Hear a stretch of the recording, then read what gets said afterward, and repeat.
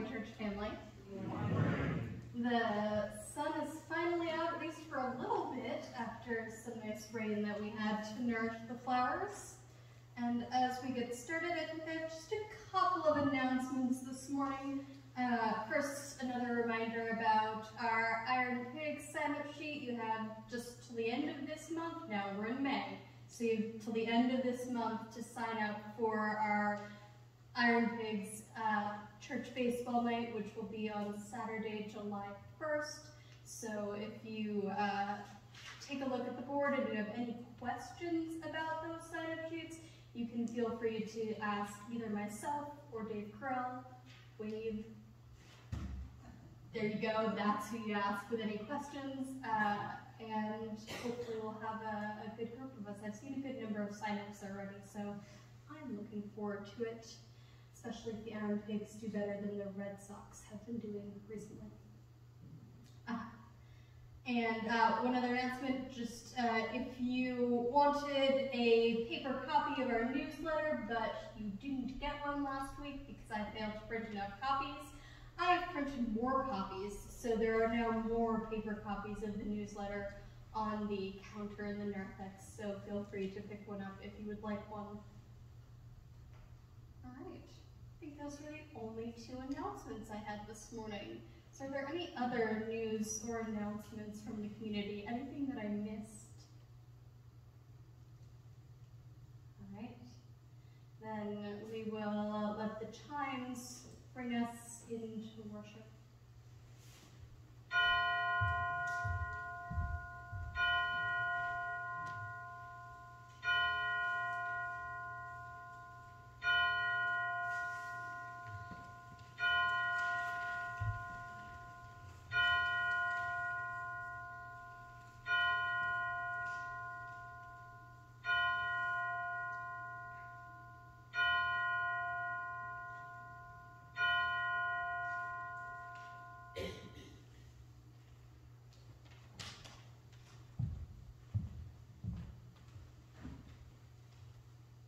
God welcomes everyone.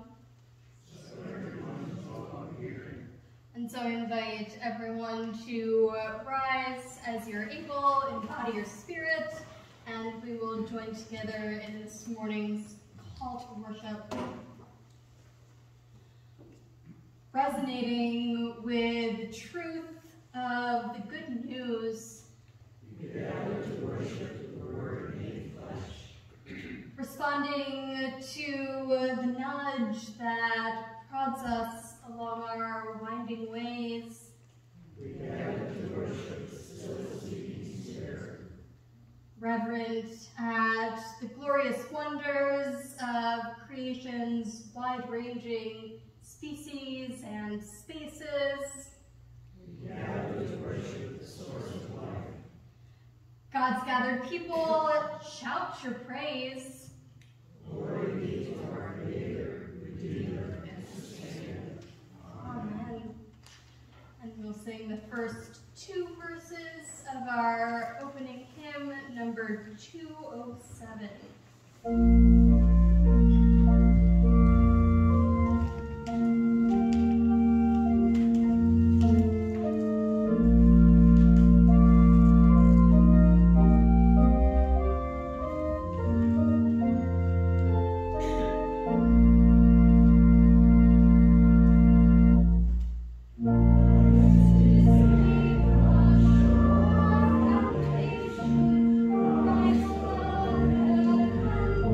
Thank you.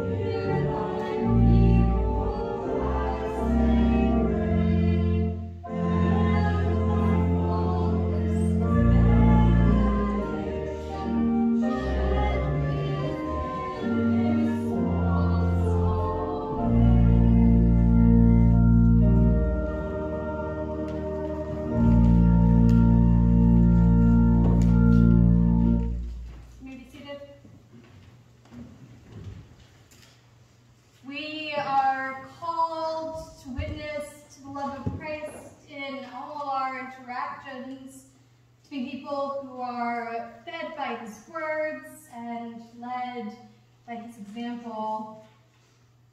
But for every time we succeed in those endeavors, there is one where we fall short in our attempts at them, often unintentionally, but occasionally on purpose. The times when we have failed to show others the love God has shown us, we confess. Merciful God, we have not always echoed your endless mercy.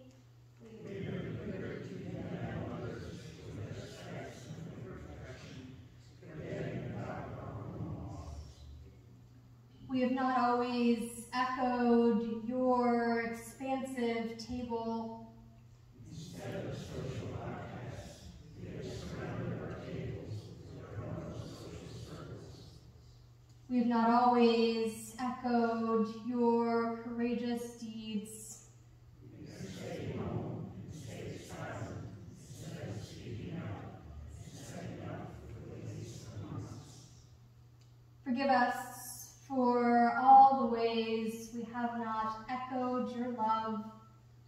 Help us to be better mirrors of you, to be people who are full of your words and who follow your example. Amen. And as we have confessed out loud together, so we also take a moment to confess within our own hearts in the silence.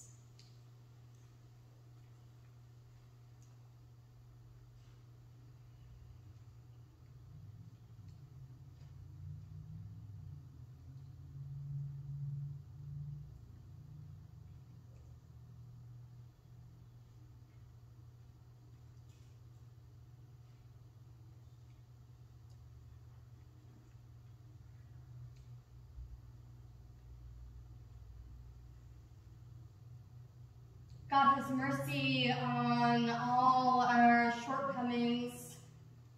Christ came to show us that mercy for every moment of his earthly mission, and especially through its ultimate moment on the cross.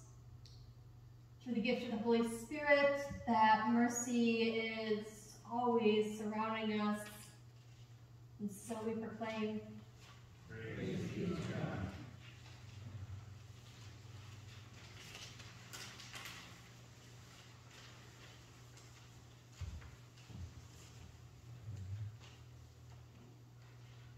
We'll have our anthem a little bit later during communion this morning, but for now, friends, let's pray as we prepare to read our scriptures.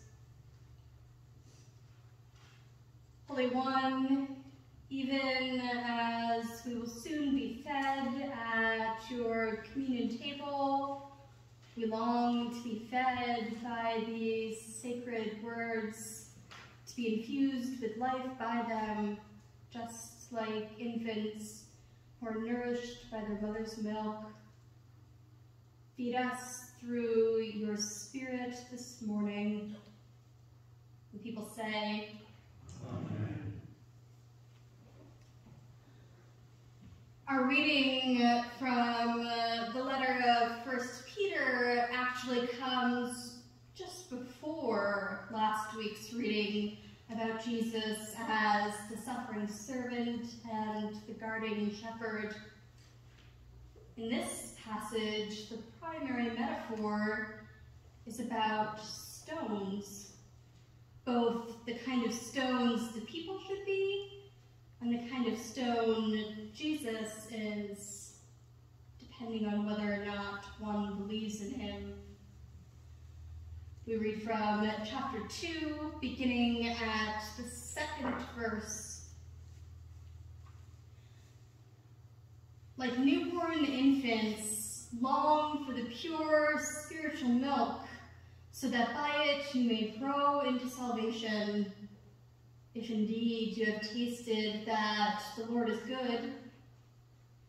Come to him, a living stone, though rejected by mortals, yet chosen and precious in sight.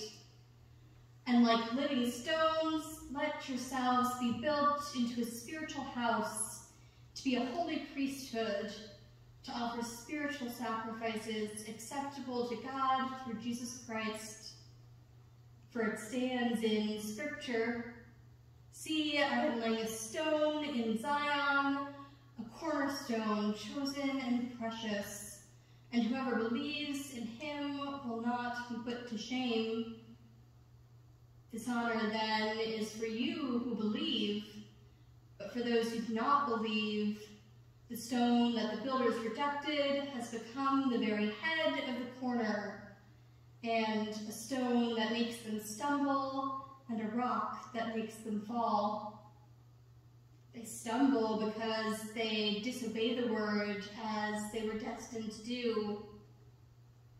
But you are a chosen people, a royal priesthood, a holy nation, God's own people, in order that you may proclaim the excellence of him who called you out of darkness into his marvelous light. Once you were not a people, but now you are God's people. Once you had not received mercy, but now you have received mercy. Here ends the first reading. In our gospel reading from John, we are at the beginning of the long speech Jesus gives to his disciples during John's version of the Last Supper, which is the only gospel to record it. Jesus begins the speech with words of comfort, but moves quickly into words of challenge about the disciples' belief. We read from chapter 14, beginning at the first verse. "Do not let your hearts be troubled. Believe in God, believe also in me. In my Father's house there are many dwelling places. If it were not so, would I have told you that I go to prepare a place for you? And if I go and prepare a place for you, I will come again and will take you to myself, so that where I am, there you may be also. And you know the way to the place where I am going." Thomas said to him, "Lord, we don't know where you are going. How can we know the way?" Jesus said to him, "I am the way and the truth and the life. No one comes to the Father except through me. If you know me, you will know my Father also. From now on, you do know him and have seen him." Philip said to him, "Lord, show us the Father, and we will be satisfied." Jesus said to him, "Have I been with you all this time, Philip, and you still do not know me? Whoever has seen me has seen the Father. How can you say, 'Show us the Father'? Do you not believe that I am in the Father and the Father is in me? The words that I say to you, I do not speak on my own, but the Father who dwells in me does his works. Believe me that I am in the Father and the Father is in me. But if you do not, then believe because of the works themselves. Very truly I tell you, the one who believes in me will do the works that I do, and in fact will do greater works than these, because I am going to the Father." Here ends the readings for today. May they be a lamp for our feet. Right. So who picked up their stone on the way in? Good, most of us. If not, don't worry, you can get them on the way out. They're out where the bulletins are. Contrary to some chatter I've heard, they are not for stoning the pastor. But here is what I do want you to do with them right now. take a look at your stone and then turn to the front page of your bulletins and take a look at the picture on the front. They're both stones. We got stones on the front of the bulletin, and you got stones as well. So here's a question for you, and this can be shouted out. We don't need to raise hands. What's the difference between your stones and the stones on the front of the bulletin? They have words on them. Yes, exactly. Very good. The stones on the front of the bulletin have words on them. Your stones are blank. Why do you think your stones are blank? That's a harder question, right? So I could have given you stones like the ones on the front of the bulletin. Sometimes they're called worry stones or inspiration stones, even prayer stones. I could have found stones with faith words or pictures of crosses. The truth is, we don't all need the same word on our stones, do we? These stones are a symbol, like in our first reading this morning, a symbol of how we make ourselves alive for Christ. Think about that. If you had to write your word on your stone, what would you write? What would encourage you to live for Christ, to make yourself a living stone? Now this comes in two parts this morning, because guess what? After worship, if you would like, this part is optional, you'll have a chance to write on your stone. On your way up through the parlor, in front of the window, there'll be a stone writing station set up with some markers. So if you think of that word that brings your spiritual self to life, that encourages you to be a living stone for Jesus, and you want to write that as a reminder, you'll be able to do that after worship. So in the meantime, as we prepare to go into our sermon, think about what that word is for you. What word would you put on your stone? What word brings you to life for Christ? Think about that as we sing the first two verses of our sermon hymn, number 84.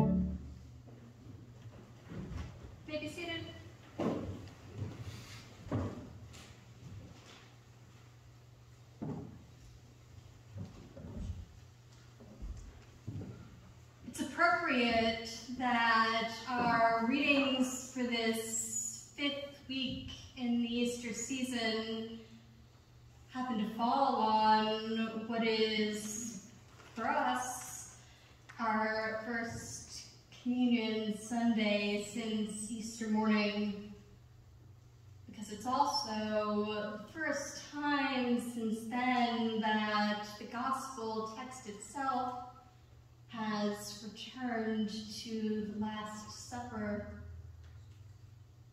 We opened our Easter season with readings from after Jesus' resurrection, with post-tomb appearances like the one that answers the doubts of Thomas and the one that sets fire to the hearts of the Emmaus-bound disciples.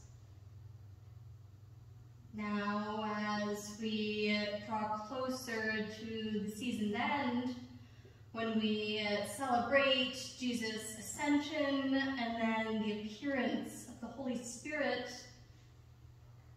we've circled back to those moments approaching the crucifixion,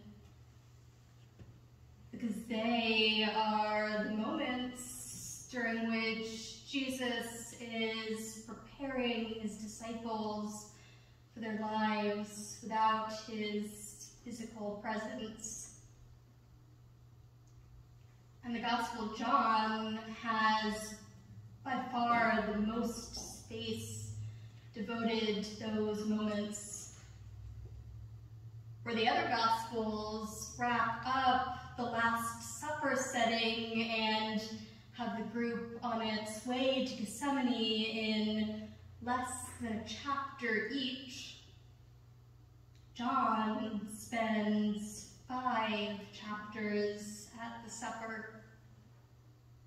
John's version begins in chapter 13, one before our reading, not with the words of institution, which we'll speak shortly, which are completely absent in John, but with Jesus washing the disciples' feet as an example of what they should do for each other and for all others. Then we get today's passage, which is the beginning of what is often referred to as the farewell discourse. Now, that's scholar talk for something written as if it were a goodbye speech by a famous person. It's a specific type of writing that would have been known to the Jewish literary culture of Jesus' time, just like a murder mystery or a comic book are both types of writing that are known to our modern literary culture. One of the most famous examples of a farewell discourse before the one in John is the entirety of the book of Deuteronomy, which, despite being recorded centuries after his death, is written entirely as if it were a speech Moses is giving to the Israelites just before his death. The same thing is happening here. The Gospel of John was written decades after Jesus' death for people already living in a world without his physical presence. But this part is written as a speech Jesus is giving right before his death to people who have not yet experienced that world. By writing it this way, as a farewell speech, John is giving authoritative weight to this section, making it clear that these words in particular are really, really important. And all of that importance centers on this passage's I am statement, which Jesus makes in verse 6. I am the way, the truth, and the life. No one comes to the Father except through me. The first 5 verses are a lead-up to this proclamation. Jesus is able to prepare a place for the disciples in the Father's presence because Jesus is the Father, because Jesus provides access to God the Father Creator in a manner that has never been known before. For the disciples at the Last Supper, Jesus is telling them not to be troubled because he's in the process of preparing them a brand new kind of dwelling with God. That's what's happening through the events of Holy Week. And for the readers of John's Gospel, it's already happened. They already have their dwelling places in the Father's house. These verses aren't only about the end of the journey, though that's in there too. They are about the journey itself. Not only about where we will be one day, but also about where we already are because of what Jesus has done. Which brings us back to that I am statement. When Thomas is confused and asks about a literal place Jesus might be going, Jesus makes it clear that he's not talking about a place at the end of a journey, but about a living journey of which the destination is but one piece.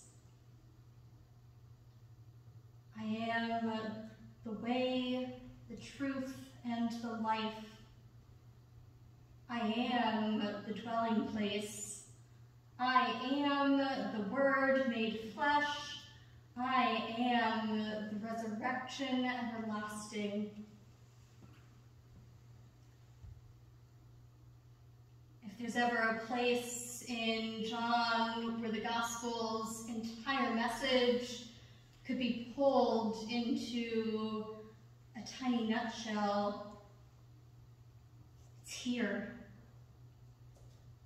For the community of believers, for the first gospel readers, Jesus is the way, the truth, and the life. This is what sets them apart from every other kind of belief out there. It's not a statement against other faith communities, despite having been used that way sometimes, but a statement for the Christian community. This is who we are. We are the people for whom Jesus is the way, the truth, and the life. We are the people whose access to God comes through who Jesus is and what he has done. That same pronouncement given to the disciples as an exhortation not to be troubled in the face of trouble has now become, for us, a rallying cry to remember what Jesus gave and continues to give us, a dwelling place in God's presence, now and forever, forever and now.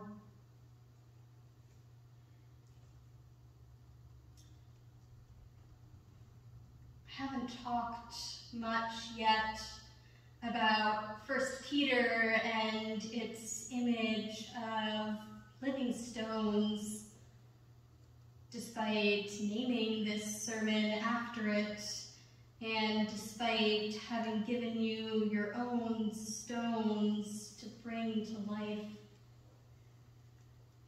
And that's because I think that what the author of 1 Peter writes works best as a response to that central gospel proclamation of Jesus as the way, the truth, and the life.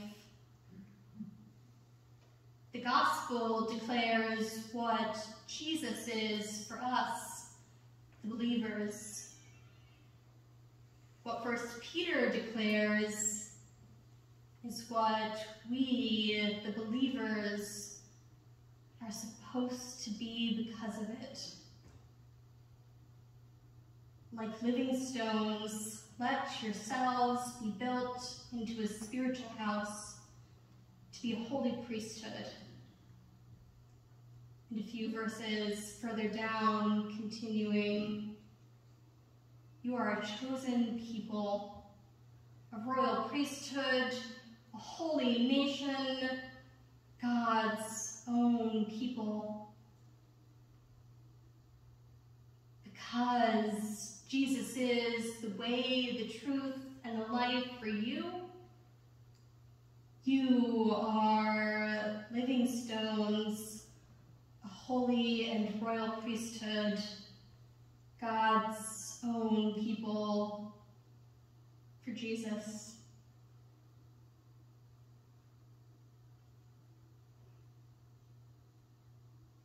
We might admire the neatness of the gospel nutshell and proclamation, like Jesus saying, I am the way, the truth, and the life. We certainly should rejoice that it means a new way of dwelling in God's presence in the Father's house for us, both now and forever. But when it comes down to it,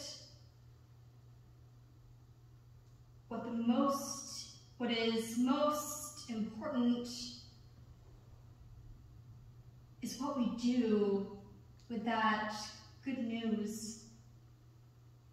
What is most important is what we do with our belief about who Jesus is. What is most important about Jesus being our way, our truth, and our life is how it makes us into living stones, into God's own people today, right now, in the midst of the journey that is being in God's presence through Jesus. Think back to your blank stone. You might have decided by now what you want to write on it. You might still be thinking about it. You might want to leave it empty so that it can be the reminder you need down the road. Whatever you choose to do with your blank stone, go out from here thinking about how you will make yourself a living stone, how you will respond to the good news that Jesus is your way, your truth, your life. how you continue your journey as one of God's own people, chosen and precious. Today, tomorrow, forever. Amen.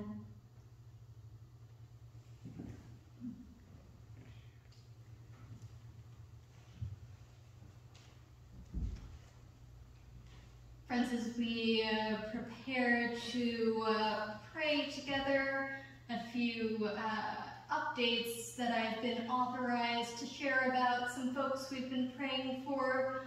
Both Tony Saylor and Pam Williams have both gone home. Pam was in rehab for a while, but she's gone home to continue her rehab through outpatient, and Tony Saylor has also been released and is at home. Last week we were praying for Bob Pritchett as he went into surgery on Monday. On Tuesday, his wife Mary let me know that he came through the surgery with flying colors. It went as well as his surgeons wanted it to go, and when I spoke with him on Thursday, he was very eager already to be going home. So he is still in the process of recovery, but very much set on that happening as quick as possible so he can be back home with Mary. So we rejoice that we have all good news this week so far, and we continue to pray for these folks we love in their recoveries. And are there any other joys, concerns, prayer requests to share with the community this morning?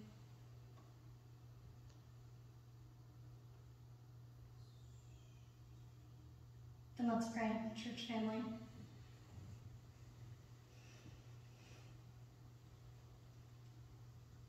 Christ, our way, our truth, our life. We who once were lifeless clay are living stones in you. We who once walked in darkness have been called into the light by you. We who once made ourselves distant from your presence have been made at home in it through you. We could carve 1,000 words of thanks into our spiritual houses, and none of them would be enough. So instead, we give you our words of petition, our words that show we know that we are in you, and you in us, and all of us in God, who hears us when we ask for healing light to surround all those who need it, those whose names we have spoken, and those whose names remain inside our hearts, for whispers of worthiness to surround all those who feel forgotten, those whose families make them feel invisible, and whose friends let them fade into wallflowers, for comfort and calm to surround all those who are overwhelmed by chaos, those who are thrashing in the riptide of their emotions, and those who are buried by their piling responsibilities,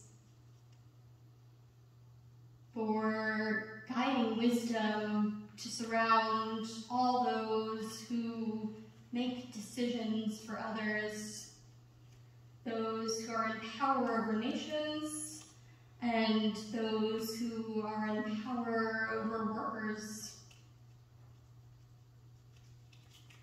And finally, oh God, for courageous commitment to surround those who believe in your church, those who strive to be living stones and chosen precious priesthoods for Jesus, who once taught his people to pray by saying, "Our Father, who art in heaven, hallowed be thy name. Thy kingdom come, thy will be done, on earth as it is in heaven. Give us this day our daily bread, and forgive us our trespasses, as we forgive those who trespass against us. Deliver us from evil. For thine is the kingdom, and the power, and the glory, forever. Amen." Friends, as we listen to our offertory, I invite you to meditate on how you will make yourself a living stone today, tomorrow, forever.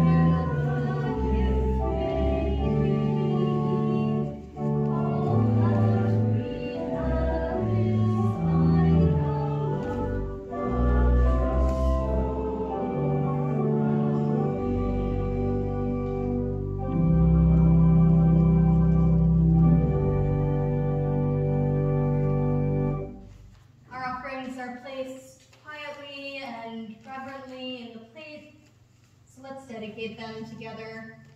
Pray with me, church family.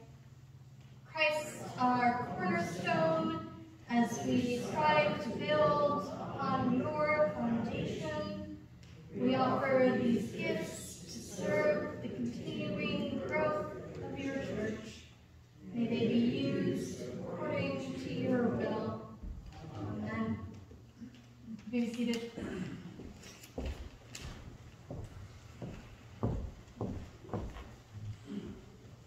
We know that God's hand is in the growing of wheat field and grapevine, guiding the creation of our communion feast long before it reaches us. Ordinary bread and cup are made holy by God's presence. We proclaim, as Christ did, that all seekers are welcome, and that we share in one faith under one all-giving God, who makes possible our sharing in this one table of divine love. Tune your hearts on our table by reflecting on that presence as you listen to this music.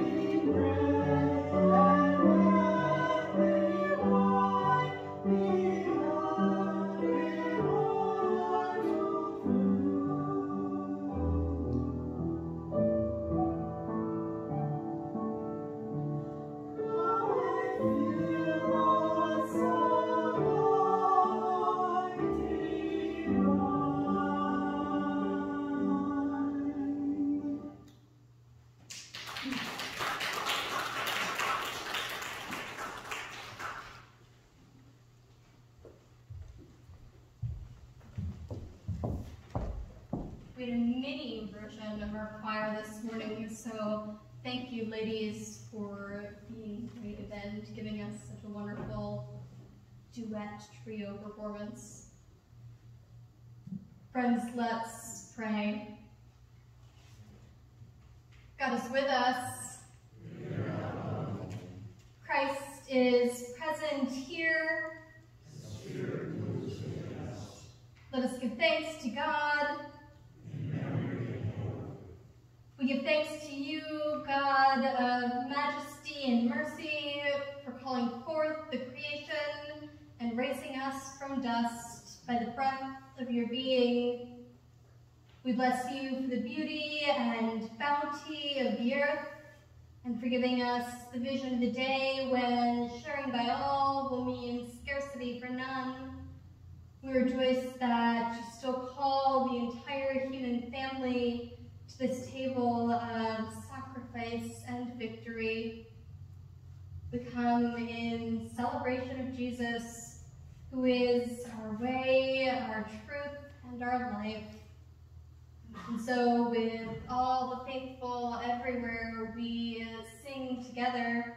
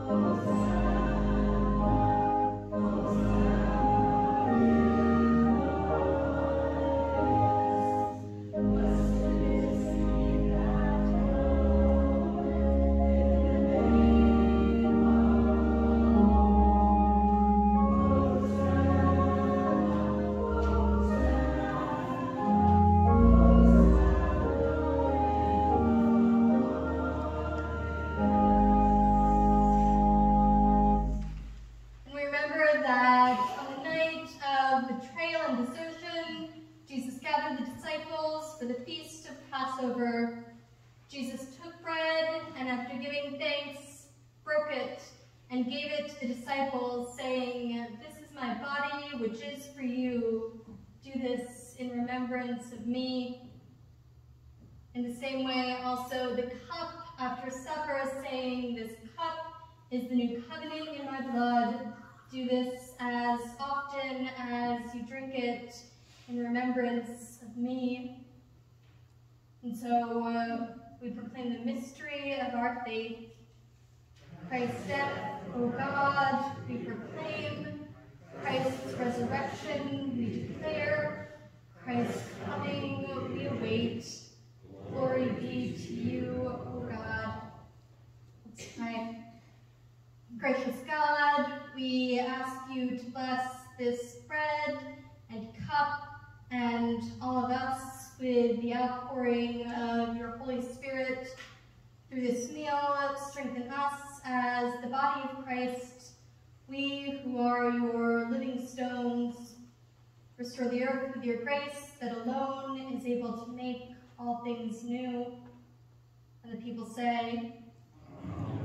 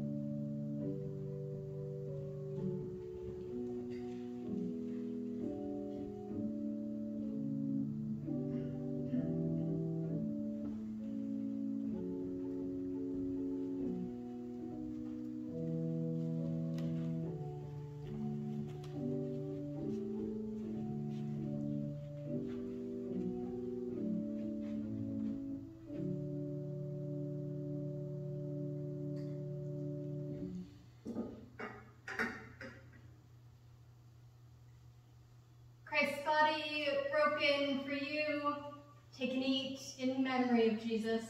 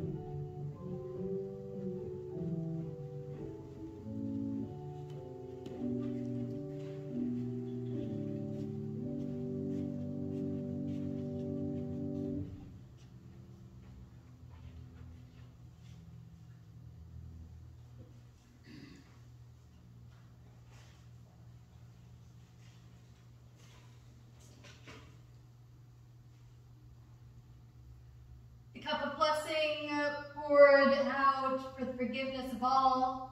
Take and drink, for Christ's blood was shed for you.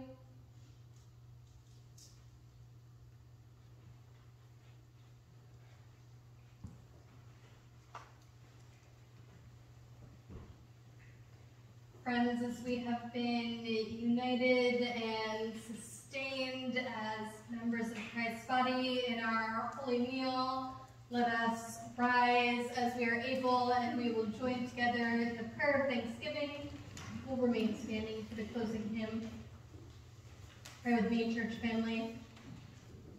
Almighty God, we give you thanks for the gift of our Savior's presence in the simplicity and splendor of this holy meal. Unite us with all who are fed this day by Christ's body and blood. Make your universal church a rainbow of hope in an uncertain world. Through Jesus Christ, our Redeemer. Amen. We'll sing all three verses of our closing hymn. It is number 434. Your bulletin is incorrect. Pay attention, listen to the signs. It's 434. That is the familiar tune to What a Friend We Have in Jesus That You Know. And this, friends, is why I am not our music director. 434.